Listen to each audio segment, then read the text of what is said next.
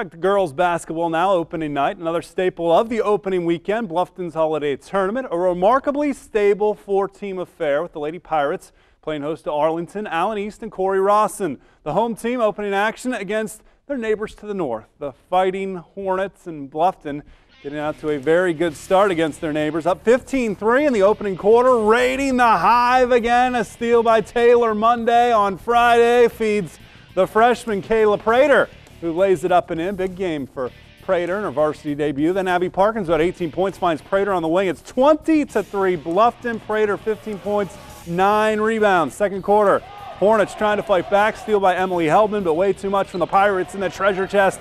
Olivia Koenig, another freshman steal, score, foul. She had 15.